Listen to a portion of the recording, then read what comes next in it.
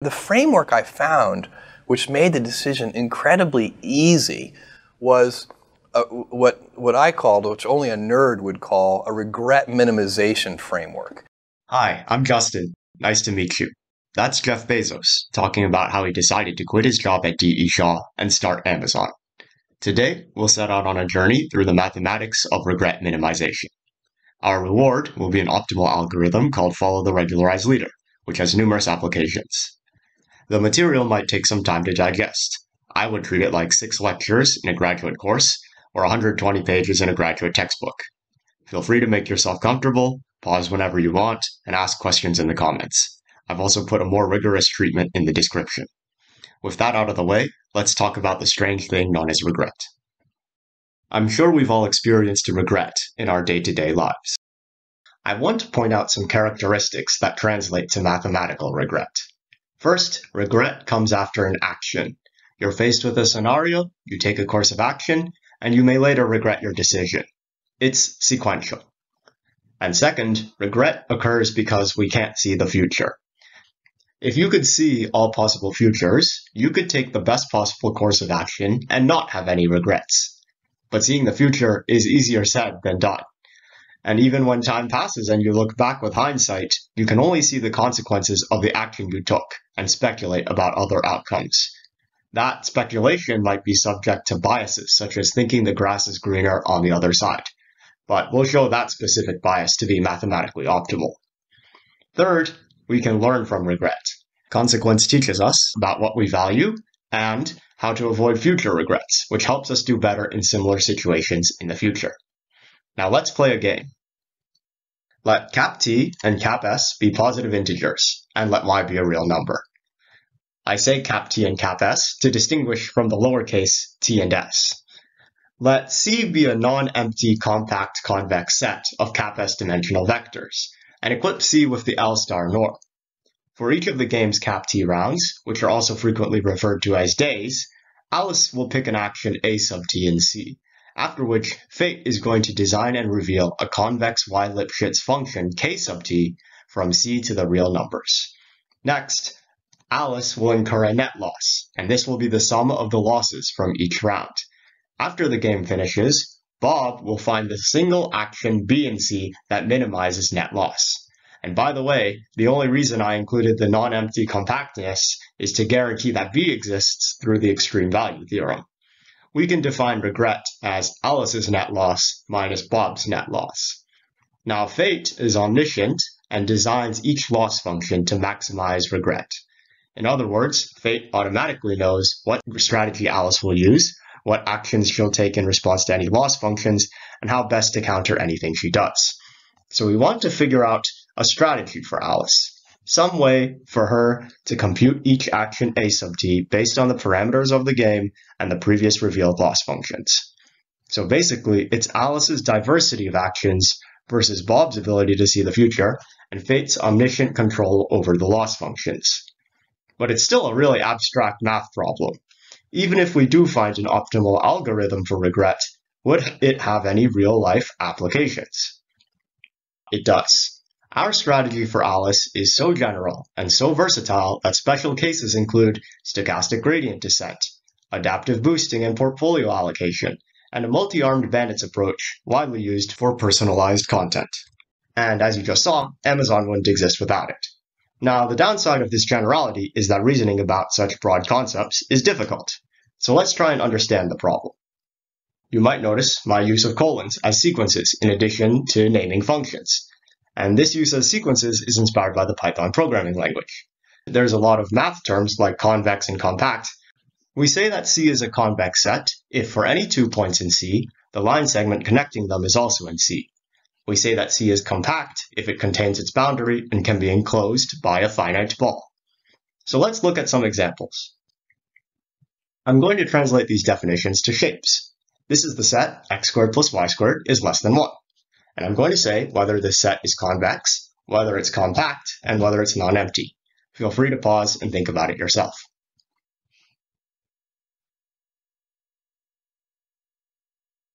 So this set is convex and non-empty, but it's not compact because it doesn't contain its boundary. You can notice the dashed line. Next example, this is the set 2x squared is less than or equal to y, which is less than or equal to x squared plus 1. Feel free to pause. So this set is compact and non-empty, but it's not convex because the line segment between negative 1, 2 and 1, 2 goes outside the shape. Next example. So this is x is less than x, which is a contradiction, so the solutions form the empty set. Feel free to pause. This set is compact and convex, surprisingly, but it's empty because the equation has no solutions, so it's not non-empty. Okay, now here's a fun one. Here's the set x squared plus y squared is less than or equal to 4, and y is at least negative 1. Feel free to pause. So this set is compact, convex, and non-empty. So an instance of the game could have Alice picking a point in this set. And I want to cover two more definitions. First, we say that any function r is x strongly convex when it has a quadratic lower bound with double derivative x. And we say that r is convex when it has a linear lower bound. So when you hear strongly convex, think of an upward parabola. And when you hear convex, think of a line. Second, we say that any function h is y Lipschitz when its slope is at most y. Since holes and jumps have ill-defined slopes, this Lipschitz condition also implies that the loss functions are continuous. Essentially, convexity prevents fate from saying, every action is great except for the point that you picked. And Lipschitz continuity prevents fate from saying, every action is terrible except for this one arbitrary point that you didn't pick. So now that we've covered all the definitions, let's make a simpler class of loss functions to reason about. I call them unit inner products because they take the inner product of an action in C, then they multiply it by a unit loss vector, U sub t. So note that a unit loss vector is not necessarily a unit vector. Each component of the unit loss vector is in negative 1, 1, but the overall length might be larger than 1. Now, the cool thing about unit inner products is that they're linear transformations. So this makes them convex 1 Lipschitz in L1 and square root S Lipschitz in L2. Although if you prove the last result, you'll need to finagle with the Cauchy-Schwarz inequality. And therefore, unit inner products are valid loss functions. Moving forward, we only care that a norm generalizes the distance from the origin in higher dimensions. The slope y varies depending upon the norm. So you can be y Lipschitz in one norm and a different y Lipschitz in another norm. The L1 norm is measured by only traveling parallel to axes, while the L2 norm is measured along a straight line. So in this 3, 4, 5 triangle, you can see that the L1 norm is 4 plus 3 equals 7, and the L2 norm is 3 squared plus 4 squared square rooted, which is 5. Now let's set up a simple version of this game. First, let C be the two-dimensional probability simplex. In other words, it's the set of all two-dimensional probability vectors. And we're going to equip it with the L1 norm. Next, suppose for simplicity that fate only chooses unit inner products as loss functions. For convenience, we're also going to define the net loss vectors cap u sub t and the net loss functions cap k sub t. Let's tell Alice to use a simple strategy known as follow the leader or FTL. Alice will pick the single action that minimizes the sum of all previous loss functions. The implicit assumption is that what would have worked best in the past is what's going to work best now. And Alice is going to basically try and copy Bob's strategy, but without his ability to see the future. And although we're only going to test FTL on one example, it can be applied to any game. If you do the math, you see that the net loss function for each round is just the inner product of that round's action with the net loss vector of that round. And this is because inner products are distributive. Now, unfortunately, it doesn't take much for fate to defeat FTL. Fate responds with the following unit loss vectors. And if you do the math, you can see that this forces FTL to just alternate between 0, 1 and 1, 0. And that's not a good sign. I'm going to demonstrate the results of FTL in a video. Feel free to play along. Pause as much as you need to. If you don't remember anything from the previous slide, that's actually a good thing. It means you're in the same boat as Alice, who doesn't know fate's plans. Just remember you can't change your pick once the numbers are revealed, and you want to pick low numbers so you have a low net score, just like in golf.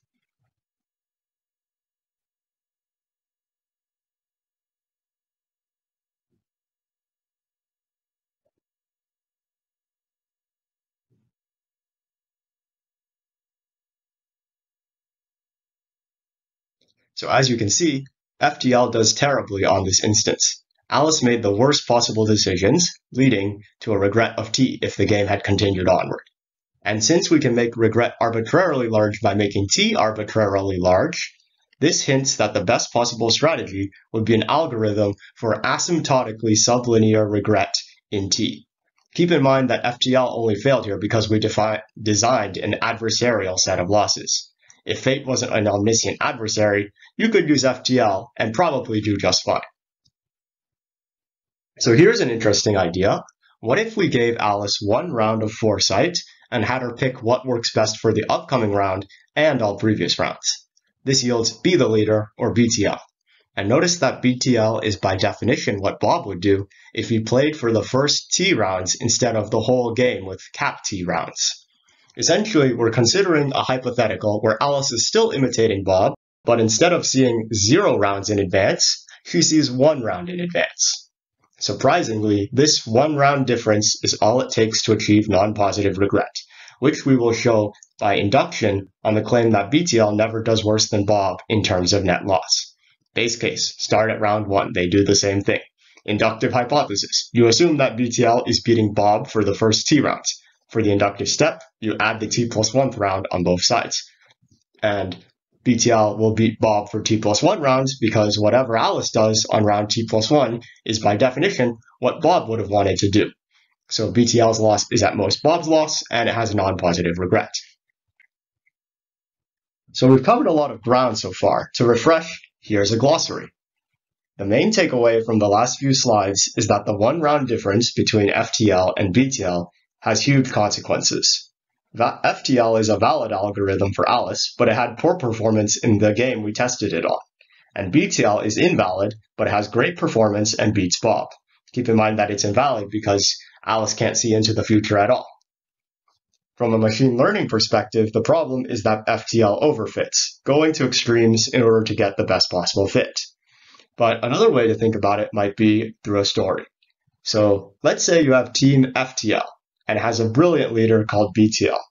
BTL's on top of every trend. They know exactly what projects to pursue, exactly what deals to sign, exactly what moves to make. Unfortunately, they're so fast-paced that nobody else on the team can catch up with them. Every meeting has a new plan and a new project. Deadlines are impossible to meet. The team is so stretched that long-term priorities fall to the wayside. Now, team FTRL has a less brilliant leader called BTRL. BTRL moves more slowly than BTL and would lose in any one-on-one competition. But BTRL is more regular and more stable. They're a good leader. They catch people up. And when the whole team moves, it actually moves faster than the other team because everyone's nearly on the same page. I think most of us would prefer the second team. Now, the R in FTRL and BTRL stands for regularization, which is exactly how we'll fix the problem with FTL. Now let's look at a practical demonstration. The mirror represents the net loss function, which changes as fate throws in new loss functions. The light denotes the boundary of the convex set C that players pick actions from. The marble represents FTL, and the lowest point on the mirror represents BTL. And a problem, which you probably just noticed, is that it's entirely possible for FTL to fly out of C in practical applications. We'll now add a bull, which represents a regularizer.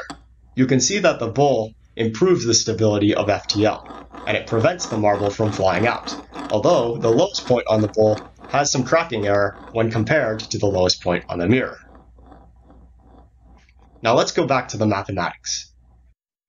So we want to mimic the effects of the bull, and how we're going to do that is through the learning rate, which is a positive real number eta, and a regularizer, a continuous one strongly convex function r from C to the real numbers. We turn follow the leader, or FTL, into the follow the regularized leader, or FTRL. we turn Be the Leader, or BTL, into Be the Regularized Leader, or BTRL. And we do so by adding the regularizer divided by the learning rate, which you might consider a diversity bonus.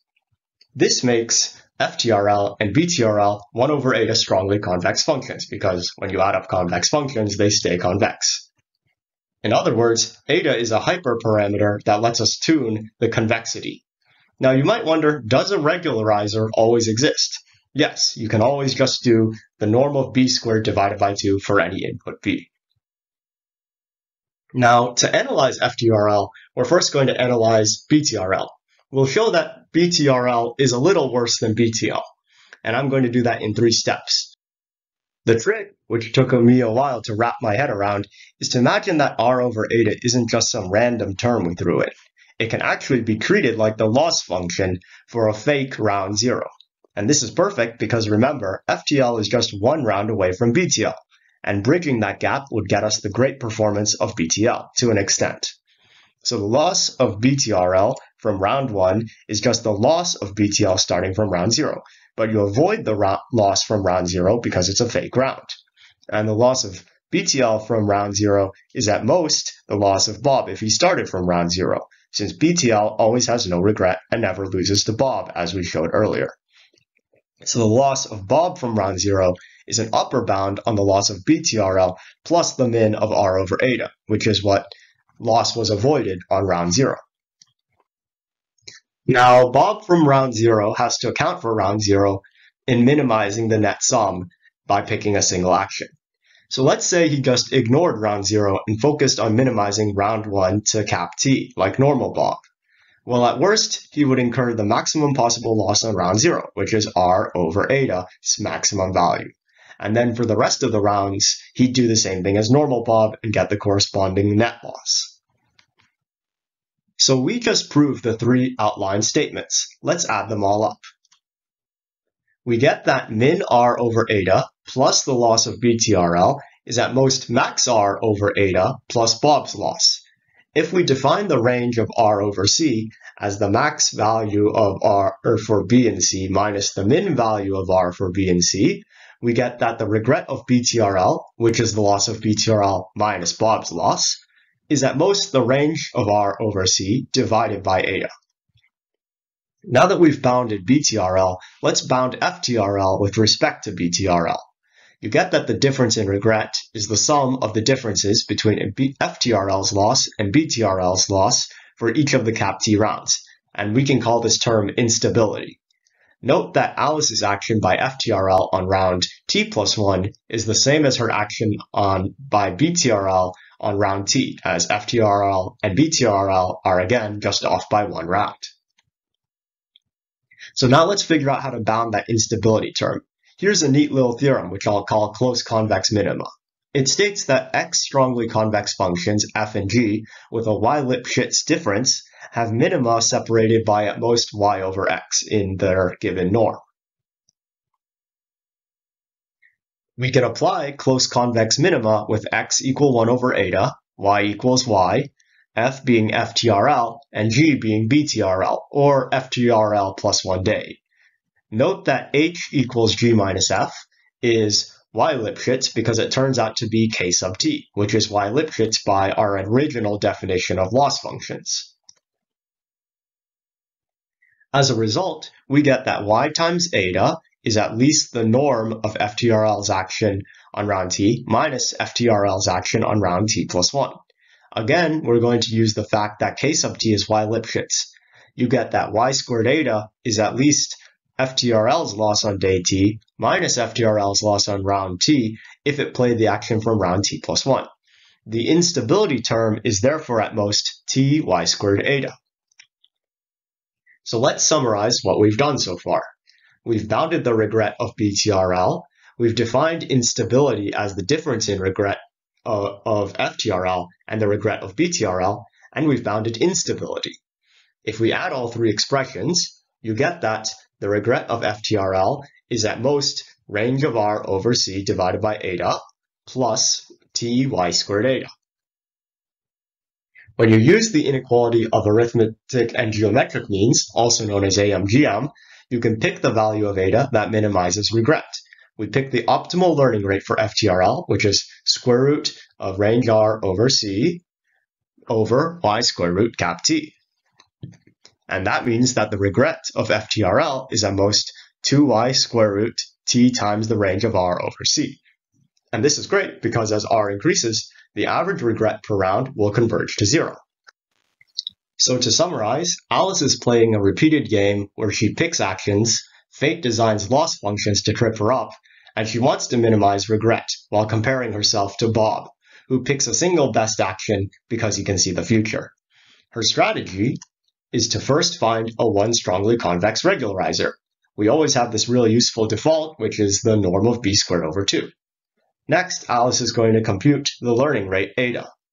Then she's going to play according to FTRL, which minimizes the previous net loss function plus R over eta. Due to the extreme value theorem and the nature of strongly convex functions, there always exists a single finite action that minimizes FTRL. However, efficiently computing that action can be difficult. Let's apply this to a classic setup, which yields gradient descent.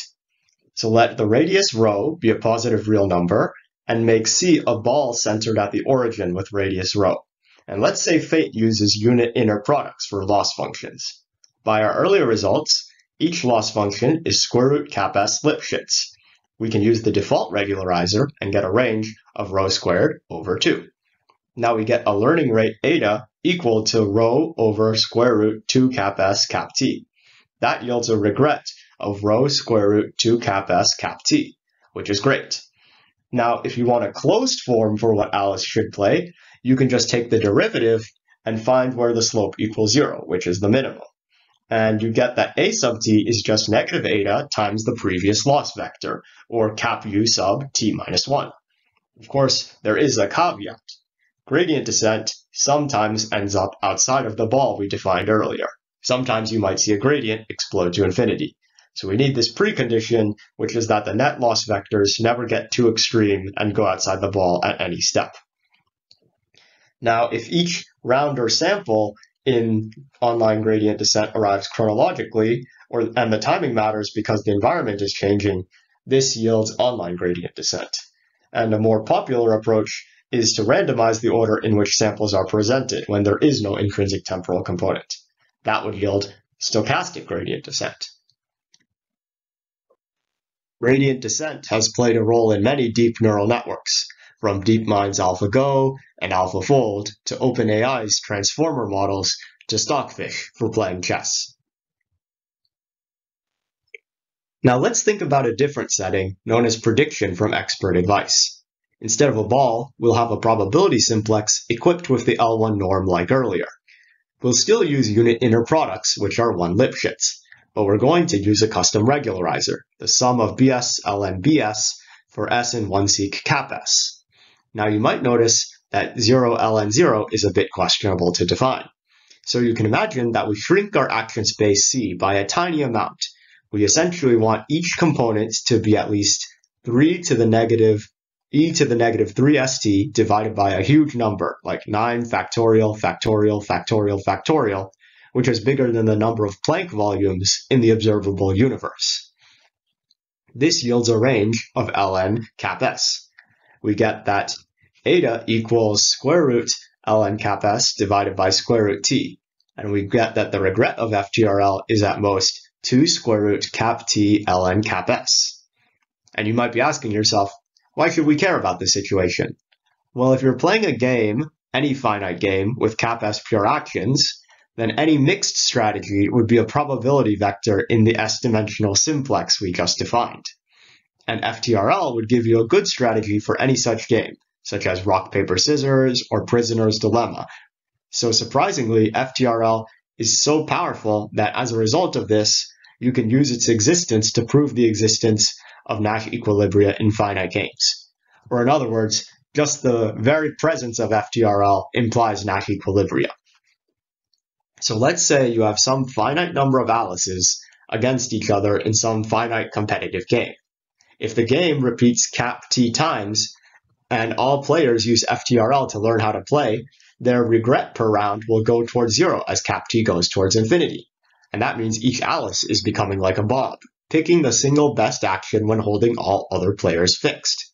That means no player can deviate and improve their score, forming a Nash equilibrium that can be explicitly computed by taking the mean of each Alice's actions.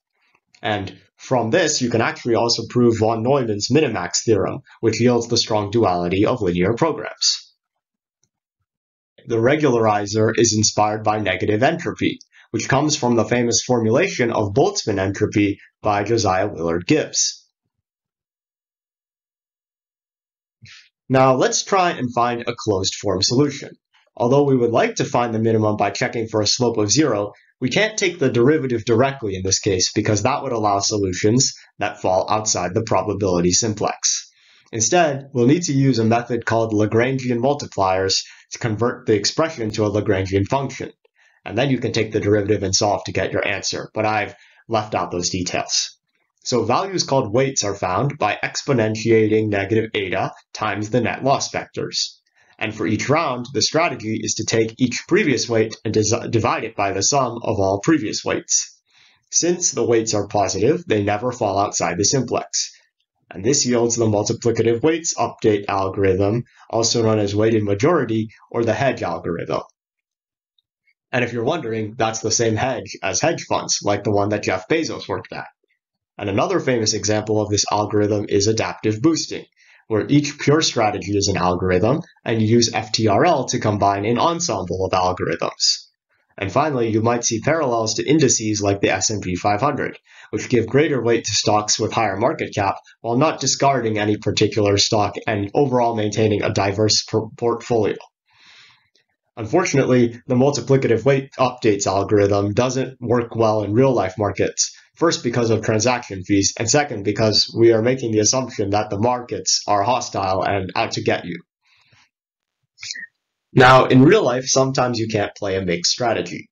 Let's say you're deciding on what school to go to, what field to study in, what job offer to accept, or who to spend time with.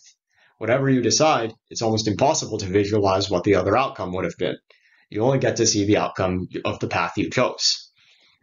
This is analogous to the multi-armed bandits problem proposed by Herbert Robbins in 1952, and it has some parallels to our original game. So Alice faces cap S slot machines over cap T rounds. Before each round, fate will set each machine's payout to some value. For each round, Alice can use a random number generator hidden to fate and pull one machine. And Alice only learns one thing each round, which is the payout of the machine that she pulled. So the other machine's outcomes are hidden to her, unlike in the previous example with FTRL and negative entropy. So our question is, can Alice match the payouts of the best machine, which is what Bob would have pulled the whole time? And the reason why it's called the multi-armed bandits problem is because slot machines are individually known as one-armed bandits. And we can't apply FTRL with negative entropy directly because we only get to see the payout of the machine pulled, and not the payouts of every machine for that round. So the trick to solving multi-armed bandits is to estimate the losses of the other outcomes, the paths we didn't choose to take or the arms we didn't pull. And although there are many ways to estimate these losses, the most straightforward is to simply assume the grass is greener on the other side. For the arms we didn't pull, we assume a loss of 0, which is pretty good. For the arm we did pull, we treat the estimated loss as the actual payout divided by the probability with which we pulled it. This amplifies losses and gains by the chance you would have done it. If you do something that you initially assigned a low probability, you're going to pay attention to it more. It's going to change your behavior more. So everyday things won't change your behavior that much, but if you do something unfamiliar, something you really normally wouldn't do, the outcome can really influence how you think about avoiding regret in the future. So this encourages a lot of exploration at the beginning, seeing if the grass is greener on the other side. And then later on, you settle down and exploit the strategy that works best according to your experience. Now, the expected values of the estimated losses given A sub t are actually really straightforward to compute, and they form this nifty set of properties. If you use the law of total expectation, we can add another nifty property. Use it again, and you get an interesting result. Alice's expected loss with the estimated unit losses is the same as her expected loss with the real unit losses. So in other words, playing according to estimated losses is on average as good as playing according to the real losses. The only issue is the variance in the estimator, which we'll touch on later. Now we're going to use the Taylor series formulas below and do a little bit of algebra.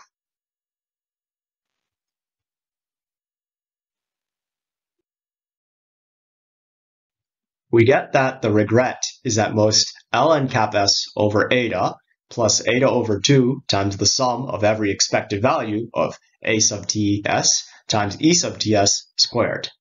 And if we use the fourth nifty property from earlier, we get that each expected value term is equal to u sub ts squared. That means regret is at most ln cap s over eta plus eta over 2 times cap t times cap s. And if we use the AMGM inequality again, we get that eta is square root of 2 ln cap s over cap t times cap s. Note that for cap s greater than 2, our learning rate is lower than in the full information scenario, where we could see all the payouts. And in other words, we regularize more heavily and have a slower learning rate, which makes sense when less information is available. The higher regret is also to be expected, because Alice has cap s times less information per round. Additionally, this higher variance from the estimator means that the regret bound is only expected. So on individual runs, Alice could actually do much worse than these bounds. Now, FTRL with negative entropy and estimated losses is known as the exponential weight algorithm for exploration and exploitation, or EXP3. If you throw in expert advice, you get EXP4, which is really useful for learning user preferences for personalized content. So let's say you were recommended this video by YouTube. YouTube has an ensemble of algorithms, maybe one recommending math videos, maybe one recommending cute cat videos, and so forth. And that leads to the next suggested video. Now initially, each expert per profile is initially weighted. So based on the payout, which will be how much you pay attention to the video, YouTube will start weighing some experts over other experts. Google Ads, Facebook, Netflix, and Spotify also use systems based on FTRL. So big question is, can we do better than FTRL? Well, there are a few ways. First, we can vary the learning rate. There's a doubling trick you can use that means you don't need to use cap t in advance. We guess that cap t is 1, and we double cap t whenever we reach our estimate, recalculating the learning rate as we go. And there are more sophisticated learning rate schedules like AdaGrad, RMS Prop, and Atom. Another way to improve is to use some domain knowledge. If there's a certain property of the loss functions, contextual data, or some kind of internal structure for the game, we can put that in, and maybe that will yield a better algorithm. However, something really interesting is that the O square root cap t dependence of FTRL is unbeatable, and that means that learning is O of square root cap t in a competitive environment, no matter what. Remember our game from earlier, where fate alternated so that FTL achieved the worst possible performance? We can use the same game with one tiny modification to create the worst possible regret for Alice. Instead of alternating, fate will just flip a coin every round. If heads, the unit loss vector is 0, 1, and if the coin lands tails, the unit loss vector is 1, 0. So here's what the example unit losses might look like. Although there might appear to be a pattern, I generated these flips with the most random means available to me, so any potential flags or patterns are just there to trick us. Any strategy Alice uses would incur a loss of cap t over 2 on this random sequence. However, Bob can see the future, and he'll know how many heads and how many tails there are, so he'll pick the option that minimizes his loss. Therefore, if m heads and cap t minus m tails occur, Alice's regret would be the absolute value of m minus cap t over 2. We can then calculate the expected regret by summing up the probability of each number of heads occurring multiplied by the expected regret given that number of heads occurring. Let's use two identities to simplify that expression. The first identity is on the left, and the second identity is to take care of that sum. Again, we start by proving the base case and assuming the inductive hypothesis. Then we add the terms to both sides that would perform the inductive step, and we find it to be true. So it turns out now we can just use those two identities. And if we apply them to the earlier expression for the expected regret, we get that the expected regret is 1 over 2 to the cap t times cap t choose cap m plus 1, all multiplied by cap m plus 1. And in this case, cap m is equal to the floor of cap t minus 1 over 2. And for this algebra, what we're doing is we essentially take that initial sum, stop at cap m, because that's the halfway point, cut it in half, and then essentially use that symmetry to simplify a bit. We now can simplify further. We do that with Stirling's formula, specifically a version derived by Herbert Robbins in 1955. By the way, that's the same Herbert Robbins who thought of the multi-armed bandits problem. We get a pretty good approximation, and then we get that the expected regret is at least the square root of cap t minus 1 divided by a constant. Now I plot our expected regret and a lower bound, which is O of square root cap t. And this shows that you can't do any better than FTRL in an asymptotic sense, because fate flipping coins is unbeatable in this instance. Surprisingly, fate completely ignores anything Alice does in order to achieve this great performance. So that might suggest that the most difficult learning environment would be high stakes, random, and completely indifferent to agents. To summarize, we've proven the optimality of an algorithm called Follow the Regularized Leader. In terms of lessons, we see that regularized leaders are slower, which is bad, but they're easy to follow, which is good. In the long term, diversity converges to seeing the future through regularization. And treating the grass as greener on the other side is actually optimal because it promotes more early exploration. Now, applications of this algorithm include online and stochastic gradient descent, the existence of Nash equilibria, von Neumann's minimax theorem, and strong linear program duality. We can also use FTRL for adaptive boosting and allocating portfolios. Finally, a lot of companies use FTRL or similar systems to learn content preferences for users. I want to thank Dr. Yang Kai at Yale, as well as other resources, for teaching me about this interesting algorithm. I thank Desmos for their useful graphing software. I thank the organizers of the Summer of Math Exposition, including the members of the Discord, for their guidelines and feedback. And of course, thank you for watching. If you have any thoughts or questions, I'd love to hear it in the comments. And as a reminder, a more rigorous treatment is in the description and the pinned comment. I hope you have a wonderful day.